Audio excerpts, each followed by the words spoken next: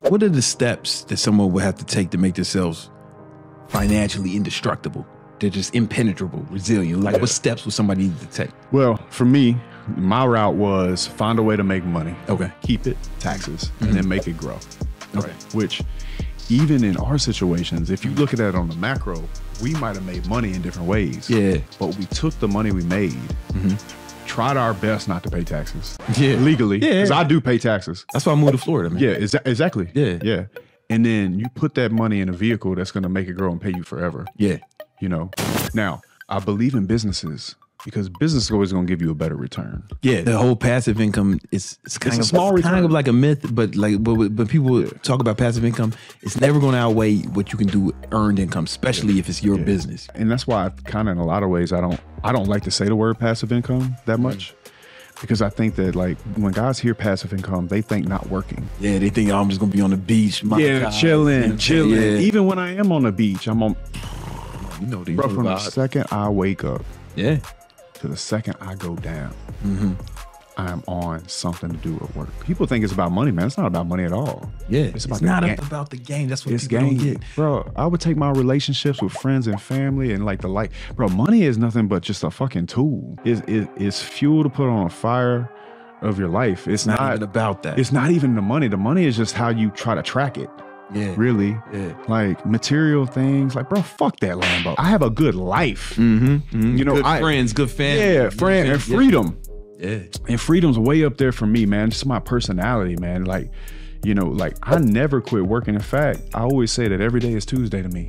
And often I forget the day of the week. I always forget the day of the week. Yeah, bro. Because, you know, it don't fucking matter because I'm going to do the same thing. Yeah. And I think that's where a lot of guys should really focus is like, sit down and write down if you could have a perfect day that you'd want to live again and again and again, what would it look like? And then every day is Tuesday. Yeah. For some people, they would make their day, but they're making it based off of the fact that they had living an income.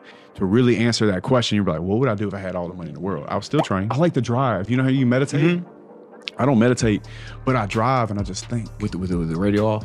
Yeah. I used to do that shit all the time, man. I used to drive with the radio off, and I would get like my best ideas. You get stuck in your thoughts, and in my mind, I play like chess with like, so if I do this will happen, but then this will happen. Okay, cool. So I'll do it like this. And then I'll make that phone call and I'll be like, hey, move this here, do this, tell them I said this. And they'll be like, Justin, you're making these decisions so fast. I've been playing this move for 3 months. That's how you get the best ideas, man. Like, I mean, honestly, that's the one thing I miss about not driving is those ideas I would get driving with the radio off. Yeah. I'll tell you another thing. You talking about waking up at 4 a.m. I feel like if you want to meet God, he's up at 4 a.m. And there's something special about the morning time, being able to watch the sunrise. It's so beautiful, especially here over the ocean. But I'll tell you what it is that you can hear yourself think. Yeah. Because at that time of morning, the phone's not buzzing. There's nothing happening. You're quiet. You're in your own thoughts. Yeah. And I think that's really powerful. Like whether it's God or your own conscious, it's your voice at 4 a.m. Yeah. Especially if you can go outside, see it in the sunrise in the morning. It's super.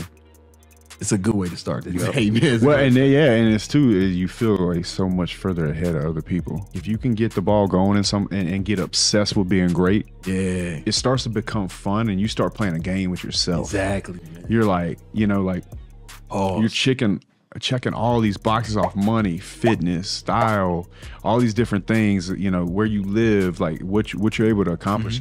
And it starts to become fun. And you're like, okay, well, what the fuck else can I do? Yeah. I'm starting to believe in this motherfucker. Me. Exactly. You know what I'm saying? And that's when it gets fun. Same I remember shit. the first time I realized I had $1 million in the bank. Yeah. I've been looking down so long, you know what I'm saying? And the money was stacking. And I looked up one day and I had already passed it like a couple of days before. Yeah. And I was like, oh, be fucking damn. Yeah. You know what I'm saying? And it's one of those things where it's like every now and then you look up and you see how far you climb, but all the happiness, man, is head down. Yeah.